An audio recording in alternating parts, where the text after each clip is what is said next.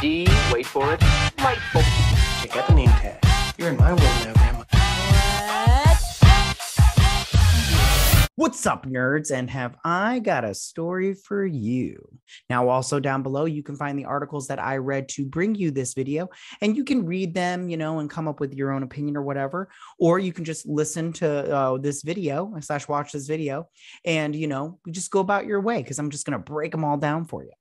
So before we get started, though, I just want to say that if you like what I do here and you enjoy independent content here on YouTube, please consider subscribing to my channel. YouTube is always changing up their algorithm, and small channels like mine, we always get shoved to the back of the line. So I please ask that you like, share, and subscribe, and I thank you in advance. So now why don't we go ahead and get started? So it looks like there's a Harley Quinn Kite Man spinoff series in development over at HBO Max.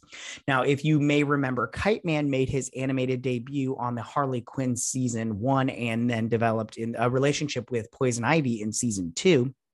And was immediately a fan favorite. I personally like Kite Man. He's pretty great. He's so funny. Now, in that show, Harley Quinn is, of course, voiced by Kaley Cuoco. Poison Ivy is voiced by Lake Bell. And Kite Man is voiced by Matt Oberg.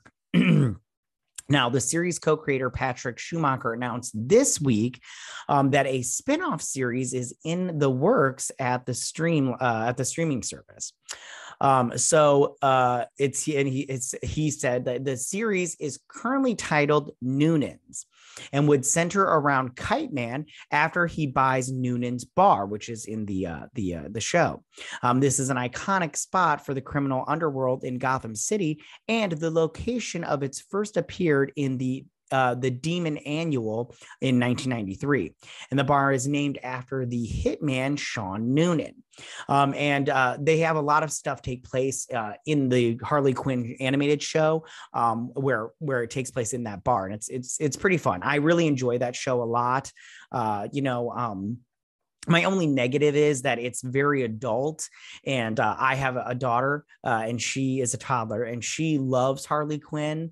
But there's no, new Harley Quinn that's made for her. Everything's very adult and she can't see that kind of stuff. So we mostly stick to the Batman, the animated series and like comic books that aren't too graphic because, you want to keep their innocence.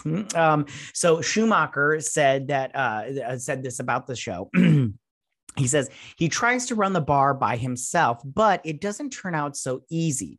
We have Harley and Ivy appear in the first episode, but after that we have with different goons and villains appearing every episode, like Lex Luthor and Bane, and it will be kind of a cheers for supervillains. Now, I have to just say about this, I think that's an interesting concept and it's a good idea. I didn't like Cheers very much. I know a lot of people really liked it, but maybe it came out, a little bit before my time. I was very young when that show was on, but I never really cared for it. So maybe it was just, too mature for me at the time.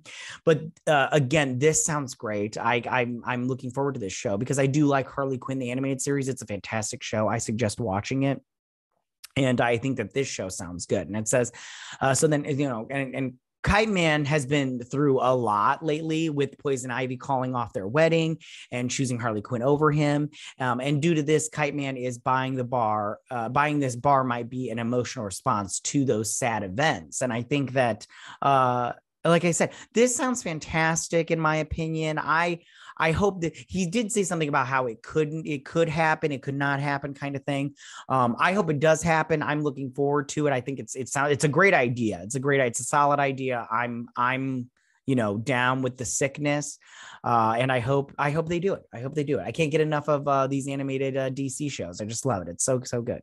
Tell me, what do you guys think about all of this? How do you feel about the Kite Man spinoff show, coming off of Harley Quinn for HBO Max?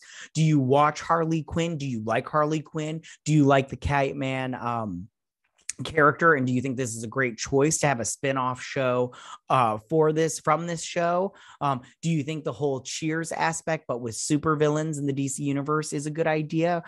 Do you like Cheers? Tell me what you think. You can go ahead and leave all your comments in that section down below. If you like this video, go and hit that like button. I won't mind. You're new on our channel, please hit that subscribe button. I'd greatly appreciate it. And I will see you guys next week. You guys have a good week. Bye.